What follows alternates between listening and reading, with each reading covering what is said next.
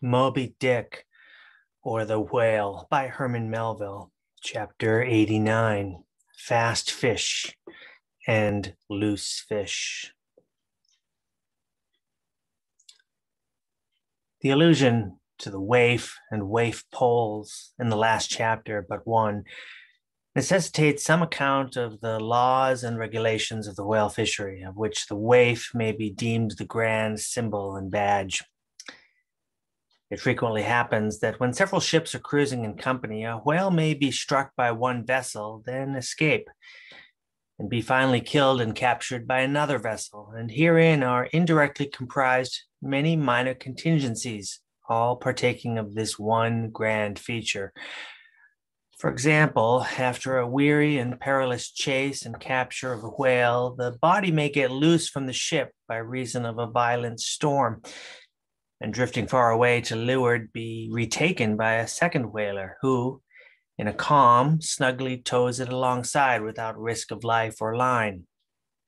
Thus, the most vexatious and violent disputes would often arise between the fishermen, were there not some written or unwritten universal undisputed law applicable to all cases.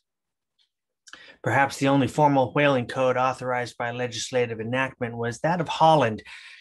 It was decreed by the States General in AD 1695. But though no other nation has ever had any written whaling law, yet the American fishermen have been their own legislators and lawyers in this matter. They have provided a system which, for terse comprehensiveness, surpasses Justinian's Pandects and the bylaws of the Chinese Society for the Suppression of Meddling with Other People's Business. Yes, these laws might be engraven on a Queen Anne's farthing or the barb of a harpoon and worn round the neck, so small are they.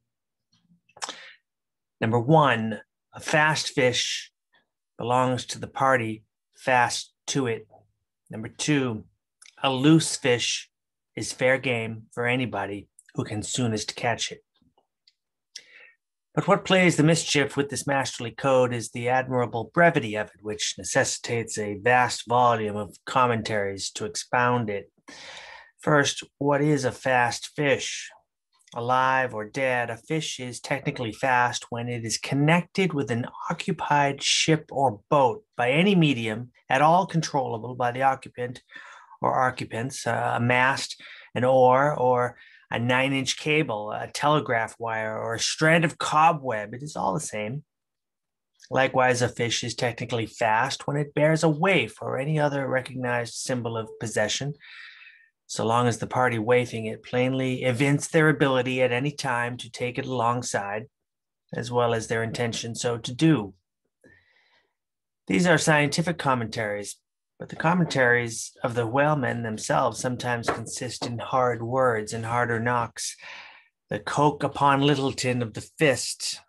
True, among the more upright and honorable whalemen, allowances are always made for peculiar cases, or it would be an outrageous moral injustice for one party to claim possession of a whale previously chased or killed by another party. But others are by no means so scrupulous.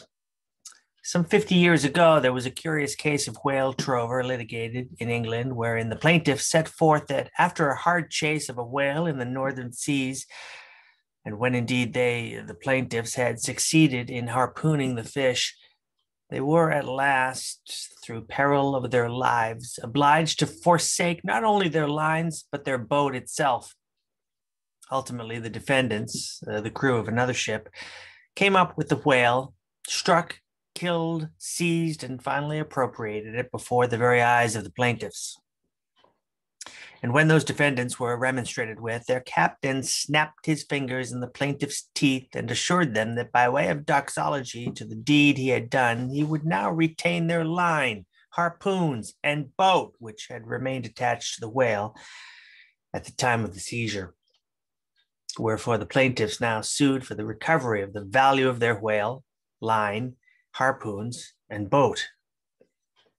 Mr. Erskine was counsel for the defendants. Lord Ellenborough was the judge.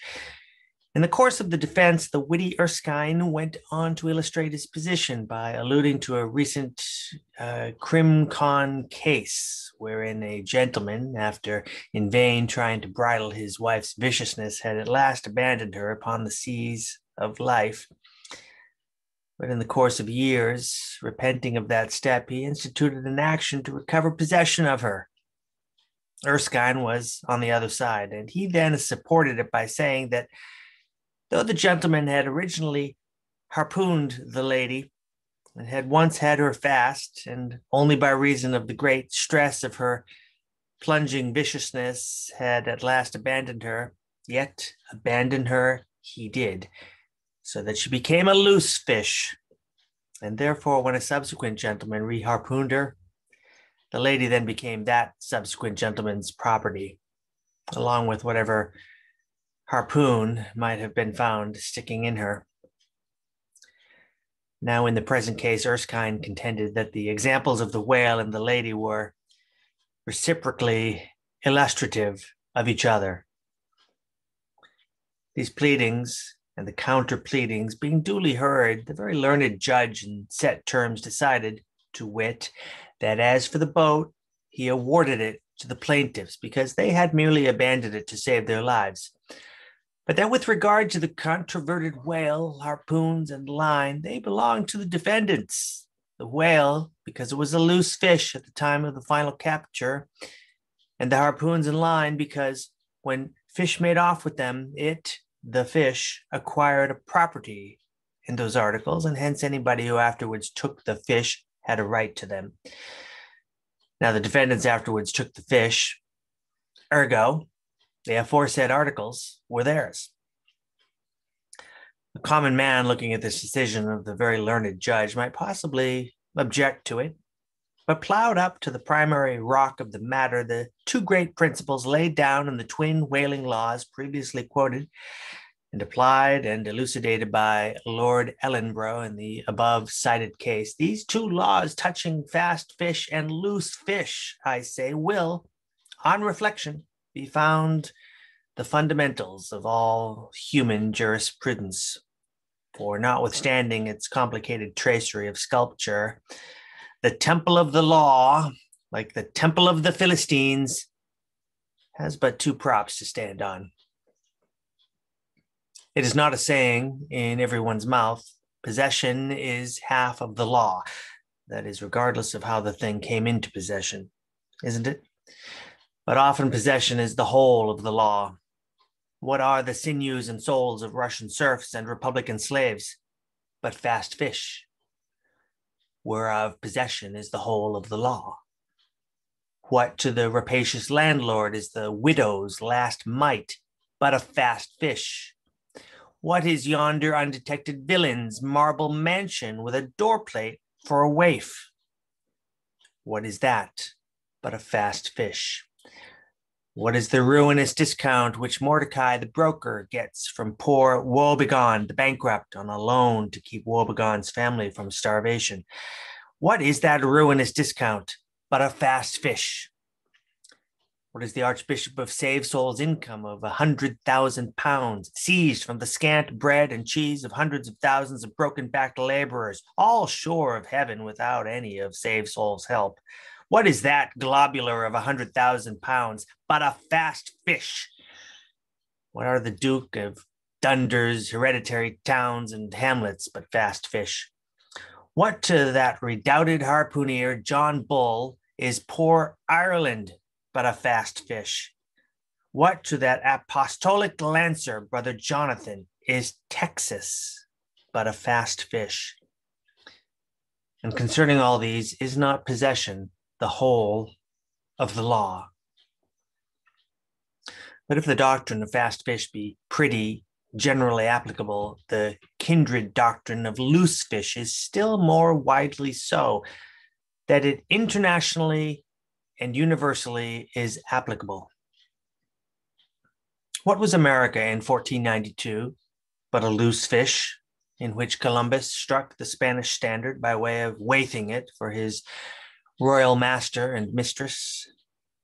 What was Poland to the Tsar? What Greece to the Turk? What India to England? What at last will Mexico be to the United States? All loose fish.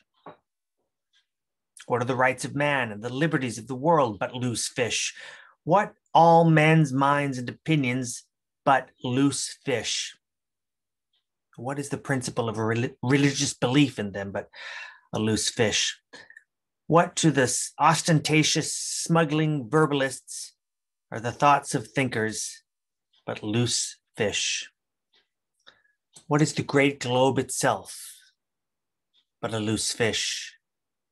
And what are you, reader, but a loose fish and a fast fish too?